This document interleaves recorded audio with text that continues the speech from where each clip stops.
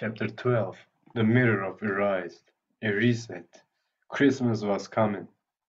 One morning in mid-December, Hogwarts woke to find itself covered in several feet of snow. The lake froze solid and the wizard winds were punished for bewitching several snowballs so that they followed Quirrell around, bouncing off the back of his turban. The few owls that managed to battle their way through the stormy sky to deliver mail had to be nursed back to health by Hagrid before they could fly off again. Direkt şey anlamına geliyor yani. Quirrell'ın türbanını düşürmek için kar topu atmaları Voldemort'u kar topulamaları anlamına geliyor. Weasley ikizlerinin bu olayı harika bir olay. Bu bayağı enteresan insanları sinirlendirip enteresan insanları kendi taraflarına çekebiliyorlar. Beşinci kitapta göreceğiz. Peeves. Peeves mı? Peeves. Peeves desek daha doğru gibi geliyor. Peeves'e diyorlar ki okul sana emanet. Bir sürü yaramazlık yapmaya devam et. Peeves bunların lafını dinliyor falan. Böyle ilginç olaylar oluyor.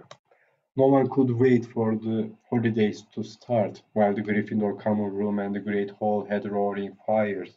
The drafty corridors had become icy and a bitter wind rattled the windows in the classrooms. Worst of all were Professor Snape's classes down in the dungeons, where their breath rose in a mist before them and they kept as close as possible to their hot cauldrons. "I do feel so sorry," said Draco Malfoy one Potion's class, "for all those people who have to stay at Hogwarts for Christmas because they're not wanted at home." He was looking over at Harry as he spoke. Crabbe and Goyle chuckled. Harry, who was measuring out powdered spine of lionfish, ignored them. Malfoy had been even more unpleasant than usual since the Quidditch match. Disgusted that the Slytherins had lost, he had tried to get everyone laughing at how a wide-mouthed tree frog would be replacing Harry as Seeker next. Then he'd realized that nobody found this funny because they were all so impressed at the way Harry had managed to stay on his bucking broomstick. Oh. So Malfoy, jealous and angry, had gone back to taunting Harry about having no proper family. It was true that Harry wasn't going back to Privet Drive for Christmas. Professor McGonagall had come around the week before, making a list of students who would be staying for the holidays, and Harry had signed up at once. He didn't feel sorry for himself at all. This would probably be the best Christmas he'd ever had. Ron and his brothers were staying too because Mr. and Mrs. Weasley were going to Romania to visit Charlie. When they left the dungeons at the end of Potions, they found a large fir tree blocking the corridor ahead. Two enormous feet sticking out at the bottom and a loud puffing sound told them that Hagrid was behind it. "Hi, Hagrid, want any help?" Ron asked, sticking his head through the branches. "Nah, I'm alright, thanks, Ron." "Would you mind moving out of the way?" came Malfoy's cold drawl from behind them. "Are you trying to earn some extra money, Weasley, hoping to be gamekeeper yourself when you leave Hogwarts, I suppose? That hut of Hagrid's must seem like a palace compared to what your family is used to." Ron died at Malfoy just as Snape came up the stairs. "Weasley!" Ron let go of the front of Malfoy's robes. "He was provoked, Professor Snape," said Hagrid, sticking his huge hairy face out from behind the tree. "Malfoy was insulting his family." "Be that as it may, fighting is against Hogwarts rules, Hagrid," said Snape, silkily. "5 points from Gryffindor, Weasley, and be grateful it isn't more. Move along, all of you." Malfoy, Crabbe, and Goyle pushed roughly past the tree, scattering needles everywhere and smirking. "I'll get him," said Ron, grinning his teeth at Malfoy's back. "One of these days I'll get him." "I hate them both," said Harry, Malfoy, and Snape. "Come on, cheer up, it's nearly Christmas," said Hagrid. "Tell you what, come with me and see the Great Hall looks attractive." So the three of them followed Hagrid and his tree off to the Great Hall, where Professor McGonagall and Professor Flitwick were busy with the Christmas decorations. "Ah, Hagrid, the last tree, put it in the far corner, will you?" The hall looked spectacular. Festoons of holly and mistletoe hung all around the walls, and no less than 12 towering Christmas trees stood around the room, some sparkling with tiny icicles, some glittering with hundreds of candles. "How many days you got left until your holidays?" Hagrid asked. "Just one," said Hermione. "And that reminds me, Harry, Ron, we've got half an hour before lunch. We should be in the library." "Oh yeah, you're right," said Ron, tearing his eyes away from Professor Flitwick, who had golden bubbles blossoming out of his wand and was trailing them over the branches of the new tree. "The library," said Hagrid, following them out of the hall. "Just before the holidays. Bit keen, aren't you?" "Oh, we're not working," Harry told him brightly. "Ever since you mentioned Nicholas Flamel, we've been trying to find out who he is." "You what?" Hagrid looked shocked. "Listen here. I told you. Drop it. It's nothing to you what that dog's garden. We just want to know who Nicholas Flamel is, that's all," said Hermione. "Unless you'd like to tell us and save us the trouble," Harry added. "He must have been through hundreds of books already and we can't find him anywhere. Just give us a hint. I know I read his name somewhere." "I'm saying nothing," said Hagrid flatly. "Just have to find out for ourselves then," said Ron, and they left Hagrid looking disgruntled and hurried off to the library. They had indeed been searching books for Flamel's name ever since Hagrid had let it slip, because how else were they going to find out what Snape was trying to steal? The trouble was, it was very hard to know where to begin, not knowing what Flamel might have done to get himself into a book. He wasn't in great wizards of the 20th century or notable magical names of our time. Tabii Google yok. He was missing too from important modern magical discoveries and a study of recent developments in wizardry. And then, of course, there was the sheer size of the library, tens of thousands of books, thousands of shelves, hundreds of narrow rows. Hermione took out a list of subjects and titles she had decided to search while Ron strode off down a row of books and started pulling them off the shelves at random. Harry wandered over to the restricted section. He had been wondering for a while if Flamel wasn't somewhere in there. Unfortunately, you needed a specially signed note from one of the teachers to look in any of the restricted books, and he knew he'd never get one. These were the books containing powerful dark magic never taught at Hogwarts, and only read by older students studying advanced defense against the dark arts. "What are you looking for, boy?" "Nothing," said Harry. Madame Pince, the librarian, brandished a feather duster at him. You'd better get out then. Go on. Out!" Wishing he'd been a bit quicker at thinking up some story, Harry left the library. He, Ron, and Hermione had already agreed they'd better not ask Madame Pince where they could find Flamel. They were sure she'd be able to tell them, but they couldn't risk Snape hearing what they were up to. He waited outside in the corridor to see if the other two had found anything, but he wasn't very hopeful. They had been looking for 2 weeks after all, but as they only had odd moments between lessons, it wasn't surprising they'd found nothing. What they really needed was a nice long search without Madame Pince breathing down their necks. 5 minutes later, Ron and Hermione joined him, shaking their heads. They went off to lunch. "You will keep looking while I am away, won't you?" said Hermione, "and send me an all if you find anything." "And you could ask your parents if they know who Flamel is," said Ron. "It would be safe to ask them. Very safe, as they're both dentists," said Hermione. Once the holidays had started, Ron and Harry were having too good a time to think much about Flamel. They had the dormitory to themselves, and the common room was far emptier than usual, so they were able to get the good armchairs by the fire. They sat by the hour eating anything they could spear on a toasting fork, bread, English muffins, marshmallows, and plotting ways of getting Malfoy expelled, which were fun to talk about even if they wouldn't work. Ron also started teaching Harry wizard chess. This was exactly like Muggle chess, except that the figures were alive, which made it a lot like directing troops in battle. Ron's set was very old and battered. Like everything else he owned, it had once belonged to someone else in his family, in this case his grandfather. However, old chessmen weren't a drawback at all. Ron knew them so well he never had trouble getting them to do what he wanted. Harry played with chessmen Seamus Finnegan had lent him, and they didn't trust him at all. He wasn't a very good player yet, and they kept shooting different bits of advice at him, which was confusing. "Don't send me there. Can't you see his knight? Send him. We can't afford to lose him." On Christmas Eve, Harry went to bed looking forward to the next day for the food and the fun, but not expecting any presents at all. When he woke early in the morning, however, the first thing he saw was a small pile of packages at the foot of his bed. "Merry Christmas," said Ron sleepily as Harry scrambled out of bed and pulled on his bathrobe. "You too," said Harry. "Will you look at this? I've got some presents." What did you expect? Turnips? Said Ron, turning to his own pile, which was a lot bigger than Harry's. Harry picked up the top parcel. It was wrapped in thick brown paper and scrawled across. It was to Harry from Hagrid. Inside was a roughly cut wooden flute. Hagrid had obviously whittled it himself. Harry believed it sounded a bit like an owl. A second very small parcel contained a note. We received your message and enclose your Christmas present from Uncle Vernon and Aunt Petunia. Taped to the note was a 50-pence piece. That's friendly, said Harry. Ron was fascinated by the 50 pence. Weird, he said. What a shame. This is money? You can keep it, said Harry, laughing at how pleased Ron was. Hagrid and my aunt and uncle. So who sent these? I think I know who that one's from, said Ron, turning a bit pink and pointing to a very lumpy parcel.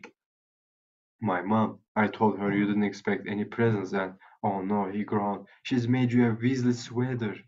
Harry had torn open the parcel to find a thick hand-knitted sweater in emerald green and a large box of homemade fudge.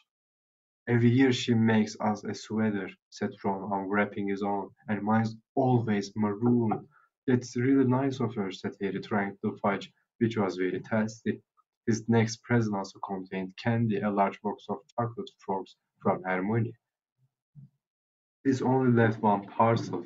Harry picked it up and felt it. It was very light. He unwrapped it. Something fluid and silvery grey went slithering to the floor where it lay in gleaming folds. Ron gasped. I've heard of those, he said in a hushed voice, dropping the box of every flavor beans he'd gotten from Hermione. If that's what I think it is, they're really rare and really valuable. What is it?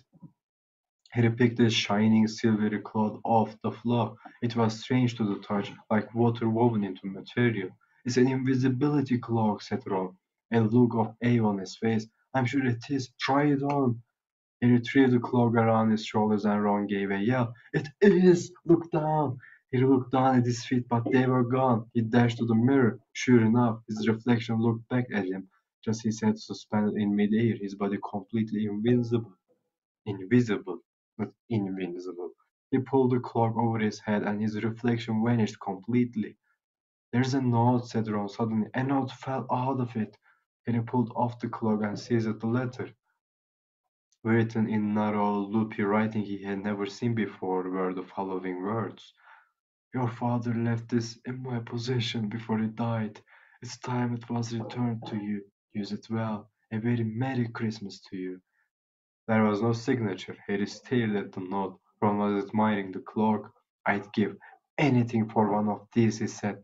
Anything. What's the matter? Nothing, said Harry. He felt very strange. Who had sent the cloak? Had it really once belonged to his father? Before he could say or think anything else, the dormitory door was flung open, and Fred and George Weasley bounded in.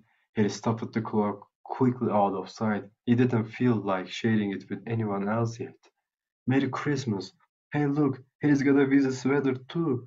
Fred and George were wearing blue sweaters, one with a large yellow F on it, the other a G. Harry's is better than ours, though, said Fred, holding up Harry's sweater. She obviously makes more of an effort if you're not family. Why aren't you wearing yours, Ron? George demanded. Come on, get it on. They're lovely and warm. I hate maroon, Ron moaned half-heartedly as he pulled it over his head. You haven't got a letter on yours, George observed. I suppose she thinks you don't forget your name, but we're not stupid. We know we're called Gret and Porch. Gerçekten komik ya. What's all this noise? Percy Weasley stuck his head through the door, looking disapproving. He had clearly gotten halfway through unwrapping his presents as he, too, carried a lumpy sweater over his arm, which Fred seized. P for prefect. Get it on, Percy. Come on. We're all wearing ours. Even Harry got one. I don't want, said Percy thickly, as the twins forced the sweater over his head, knocking his glasses askew. And you're not sitting with the prefects today either, said George. Christmas is a time for family.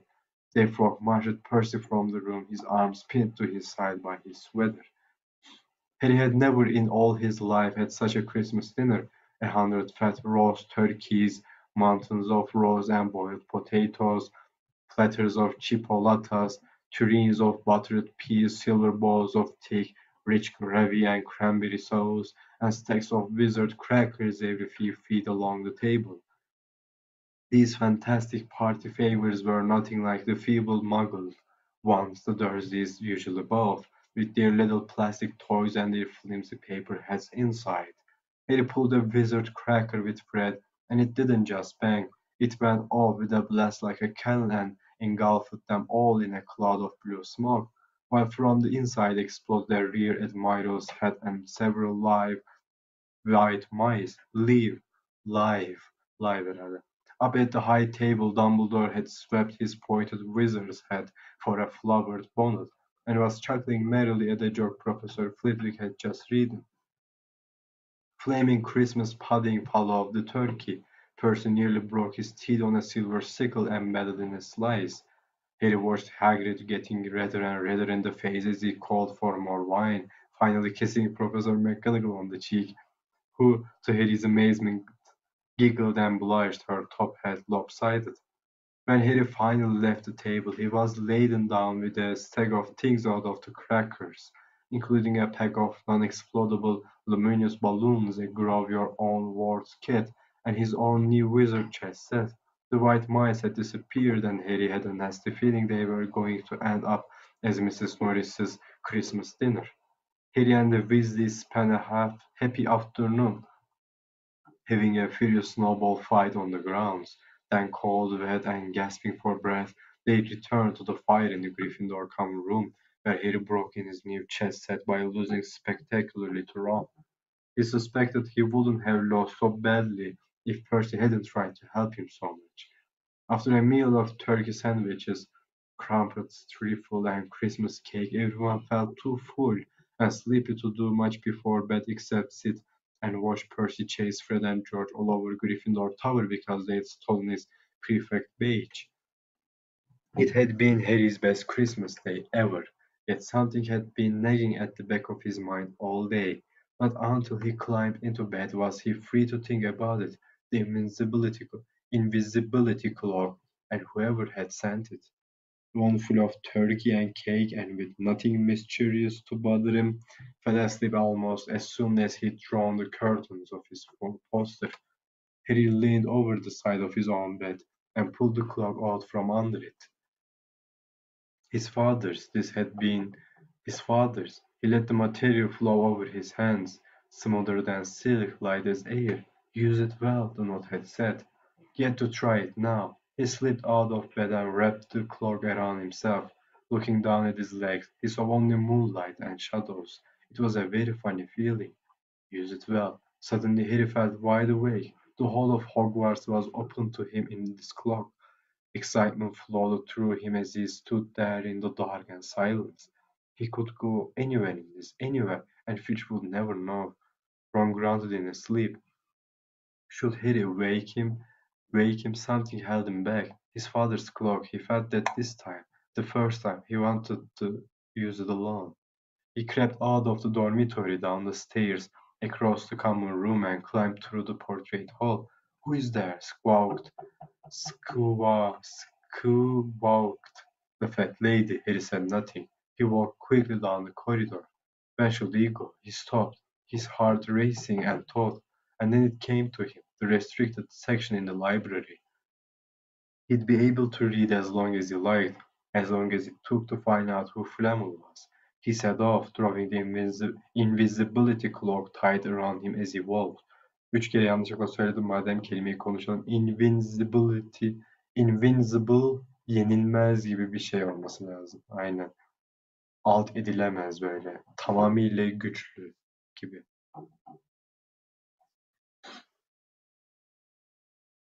The library was pitch black and very eerie. Harry lit a lamp to see his way along the rows of books. The lamp looked as if it was floating along in midair, and even though Harry could feel his arm supporting it, the sight gave him the creeps. The restricted section was right at the back of the library. Stepping carefully over the rope that separated these books from the rest of the library, he held up his lamp to read the titles. They didn't tell him much. Their peeling, faded gold letters spelled words in languages Harry couldn't understand. Some had no title at all. One book had a dark stain on it that looked horribly like blood. The hairs on the back of Harry's neck prickled. Maybe he was imagining it, maybe not, but he thought a faint whispering was coming from the books, as though they knew someone was there who shouldn't be. He had to start somewhere. Setting the lamp down carefully on the floor, he looked along the bottom shelf for an interesting-looking book. A large black and silver volume caught his eye. He pulled it out with difficulty because it was very heavy, and balancing it on his knee, let it fall open. A piercing, blood-curdling shriek split the silence. The book was screaming. Harry snapped it shut, but the shriek went on, one high, unbroken, ear-splitting note. He stumbled backward and knocked over his lamp, which went out at once. Panicking, he heard footsteps coming down the corridor outside. Stuffing the shrieking book back on the shelf, he ran for it. He passed Filch in the doorway. Filch's pale, wild eyes looked straight through him, and he slipped under Filch's outstretched arm and streaked off up the corridor, the book's shrieks still ringing in his ears. He came to a sudden halt in front of a tall suit of armor. He had been so busy getting away from the library, he hadn't paid attention to where he was going. Perhaps because it was dark, he didn't recognize where he was at all. There was a suit of armor near the kitchens, he knew, but he must be 5 floors above there. You asked me to come directly to you, Professor. If anyone was wandering around at night and somebody's been in the library, restricted section, Harry felt the blood drain out of his face. Wherever he was, Filch must know a shortcut, because his soft, greasy voice was getting nearer, and to his horror, it was Snape who replied. The restricted section? Well, they can't be far, we'll catch them. Harry stood rooted to the spot as Filch and Snape came around the corner ahead. They couldn't see him, of course, but it was a narrow corridor, and if they came much nearer, they'd knock right into him. The clock didn't stop him from being solid. He backed away as quietly as he could. A door stood a yard to his left. It was his only hope. He squeezed through it. A door stood a yard to his left. Demek bayağı yakınmış şu an İngilizce oda kütüphane. It was his only hope. He squeezed through it, holding his breath, trying not to move it. And to his relief, he managed to get inside the room without their noticing anything. They walked straight past, and Harry leaned against the wall, breathing deeply, listening to their footsteps dying away. That had been close, very close. It was a few seconds before he noticed anything about the room he had hidden in. It looked like an unused classroom. The dark shapes of desks and chairs were piled against the walls, and there was an upturned waste paper basket. But propped against the wall facing him was something that didn't look as if it belonged there. Something that looked as if someone had just put it there to keep it out of the way. It was a magnificent mirror, as high as the ceiling, with an ornate gold frame standing on 2 clawed feet. There was an inscription carved around the top, Eraistra efru oid, ube kafru oid on voxi. Bunu tersten okuluyormuş, bu şu an heyecanlandım. Is how no to your is how not you your face but your heart's desire is how not your face but your heart's desire. Not your face but your heart's desire. Yüzünün değil kalbinin şeyi ya. His panic fading now that there was no sound of Filch and Snape, Harry moved nearer to the mirror. Wanting to look at himself but see no reflection again, he stepped in front of it. He had to clap his hands to his mouth to stop himself from screaming. He whirled around, his heart was pounding far more furiously than when the book had screamed, for he had seen not only himself in the mirror, but the whole crowd of people standing right behind him. But the room was empty. Breathing very fast, he turned slowly back to the mirror. There he was, reflected in it, wide and scared looking, and there, reflected behind him, were at least 10 others. He looked over his shoulder, but still no one was there. Or were they all invisible too? Was he in fact in a room full of invisible people, and this mirror's trick was it reflected them, invisible or not? He looked in the mirror again. A woman standing right behind his reflection was smiling at him and waving. He reached out a hand and felt the air behind him. If she was really there, he touched her. Their reflections were so close together, but he felt only air. She and the others existed only in the mirror. She was a very pretty woman. She had dark red hair and her eyes. Her eyes are just like mine, he thought, edging a little closer to the glass. Bright green, exactly the same shape, but then he noticed that she was crying, smiling, but crying at the same time. The tall, thin, black-haired man standing next to her put his arm around her. He wore glasses and his hair was very untidy. It stuck up at the back just as Harry's did. Harry was so close to the mirror now that his nose was nearly touching that of his reflection. "Mom," he whispered. "Dad?" They just looked at him, smiling. And slowly Harry looked into the faces of the other people in the mirror, and saw other pairs of green eyes like his, other noses like his, even a little old man who looked as though he had Harry's knobbly knees. Harry was looking at his family for the first time in his life.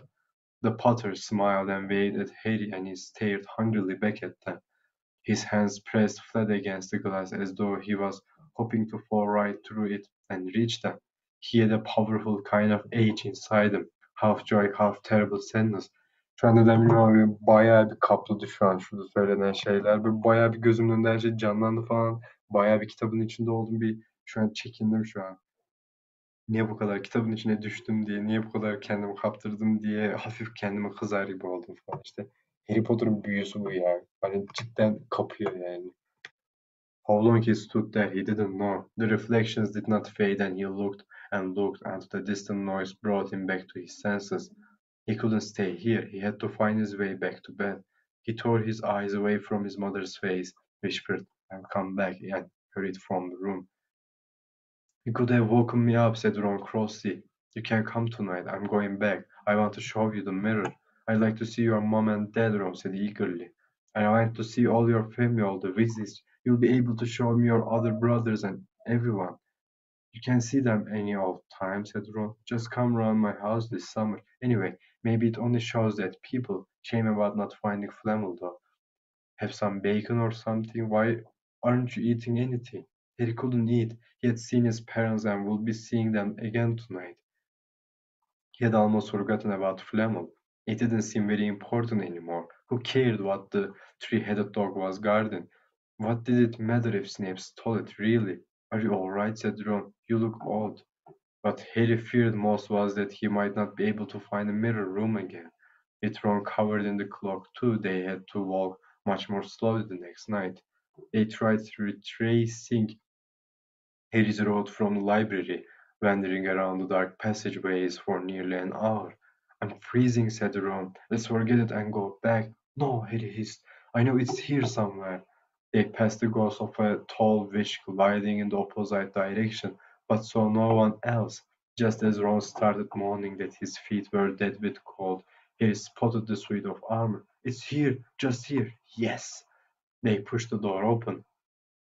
Harry dropped the cloak from around his shoulders and ran to the mirror. There they were. His mother and father beamed at the sight of him. "See," Harry whispered. "I can't see anything. Look at them all. There are lots of them. I can only see you. Look in it properly. Go on. Stand where I am." Harry stepped aside, but with Ron in front of the mirror, he couldn't see his family anymore. Just Ron in his paisley pajamas. Rondo was staring transfixed at his image. "Look at me," he said. "Can you see all your family standing around you?" "No, I'm alone, but I'm different. I look older, and I am head boy." "What?" "I am wearing the badge like Bill used to, and I am holding the hose cup and the Quidditch cup. I'm Quidditch captain too." Ron tore his eyes away from this splendid sight to look excited at Harry. "Do you think this mirror shows the future?" How can it? All my family are dead. Let me have another look. You had it to yourself all last night. Give me a bit more time. You're only holding the Quidditch cup. What's interesting about it? I want to see my parents. Don't push me. A sudden noise outside in the corridor put an end to their discussion. They hadn't realized how loudly they had been talking. Quick! Ron threw the cloak back over them as the luminous eyes of Mrs. Norris came round the door. Ron and Harry stood quite still, both thinking the same thing. Did the clock work or cats? After what seemed an age, she turned and left. This isn't safe. She might have gone for Filch. I bet she heard us. Come on. And Ron pulled Harry out of the room. The snow still hadn't melted the next morning. Want to play chess? Harry said. Ron, no. Why don't we go down and visit Hagrid? No, you go. I know what you're thinking about, Harry, that mirror. Don't go back tonight. Why not? I don't know. I just got a bad feeling about it. And anyway, you had too many close shaves already. Filch, Snape, and Mrs. Norris are wandering around. So what if they can't see you? What if they walk into you? What if you knock something over? You sound like Hermione. I'm serious, Harry. Don't go. But Harry only had one thought in his head, which was to get back in front of the mirror, and Ron wasn't going to stop him. That third night he found his way more quickly than before. He was walking so fast he knew he was making more noise than was wise, but he didn't meet anyone. And there were his mother and father smiling at him again, and one of his grandfathers nodding happily. He sank down to sit on the floor in front of the mirror. There was nothing to stop him from staying here all night with his family, nothing at all, except, so, back again, Harry. Harry felt as though his insides had turned to ice. He looked behind him. Sitting on one of the desks by the wall was none other than Albus Dumbledore. Harry must have walked straight past him, so desperate to get to the mirror he hadn't noticed him. I I didn't see you, sir. Strange how near-sighted being invisible can make you, said Dumbledore, and Harry was relieved to see that he was smiling. So, said Dumbledore, slipping off the desk to sit on the floor with Harry, you, like hundreds before you, have discovered the delights of the mirror of Erised. I didn't know it was called that, sir, but I expect you realize by now what it does. It shows me my family, and it showed your friend Ron himself as head boy. How did you know? I don't need a cloak to become invisible, said Dumbledore gently. Now, can you think what the mirror of Erased shows us all? He shook his head. Let me explain. The happiest man on earth would be able to use the mirror of Erised like a normal mirror. That is, he would look into it and see himself exactly as he is. Does it help? Harry thought. Then he said slowly, it shows us what we want, whatever we want. Yes and no, said Dumbledore quietly. It shows us nothing more or less than the deepest, most desperate desire of our hearts. You, who have never known your family, see them standing around you. Ronald Weasley, who has always been overshadowed by his brothers, sees himself standing alone, the best of all of them. However, this mirror will give us neither knowledge or truth. Men have wasted away before it, entranced by what they have seen, or been driven mad, not knowing if what it shows is real or even possible. Jesus. Buraları okurken ben acaba ne görürdüm diye düşünüyordum da birden ne göreceğimi anladığım gibi bir şey oldu. Böyle bayağı derinde bir resim olarak oluştu kafamın içinde şu an. Kafam geldi bundan dolayı. The mirror will be moved to a new home tomorrow, Harry, and I ask you not to go looking for it again. If you ever do run across it, you will now be prepared. It does not do to dwell on dreams and forget to live, remember that. Now, why don't you put that admirable clock back on and get off to bed? Harry stood up. Sir, Professor Dumbledore, can I ask you something? Obviously you just done so, Dumbledore smiled. You may ask me one more thing, however. What do you see when you look in the mirror? I see myself holding a pair of thick woolen socks. Harry stared. One can never have enough socks, said Dumbledore. Another Christmas has come and gone, and I didn't get a single pair. People will insist on giving me books. It was only when he was back in bed that it struck Harry that Dumbledore might not have been quite truthful. But then he thought, As he shoved scabbers off his pillow, it had been quite a personal question. Ve Dumbledore senin ne gördüğünü biliyordur, onun da ne gördüğünü biliyordu. Ve sen şimdi Dumbledore'a sorduğun sorunun personal olduğunu düşünerekten Harry hata ediyorsun. Şurada bir şeye ben bakacağım. If you ever do run across it, you will now be prepared. Sanki bu lafı edince Dumbledore bir şekilde biliyormuş gibi geldi bana. İleride ne olacağını kendisi planladığı için her şey Dumbledore. Unutmayın arkadaşlar. Dumbledore her şeyi yönetiyor. Her şeyi ayarlayan adam Dumbledore. Neyse bunu daha ayrıntılı konuşuruz.